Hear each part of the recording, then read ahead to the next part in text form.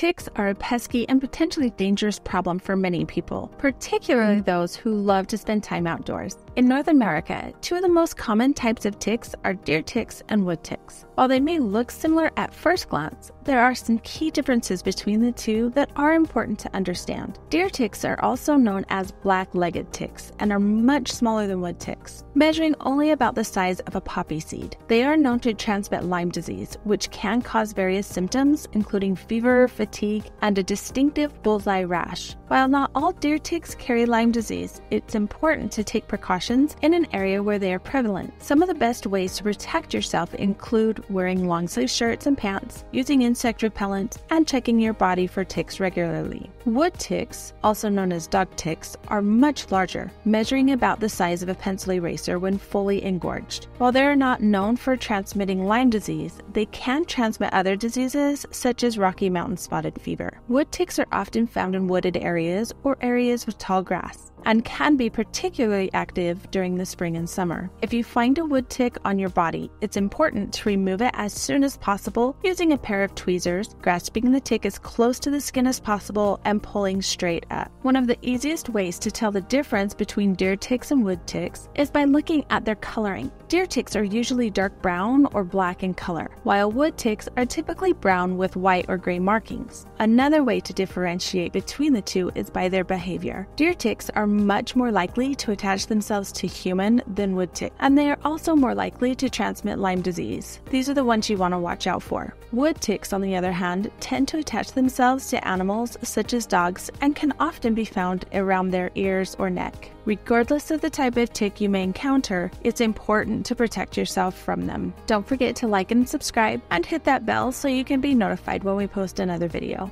Thanks.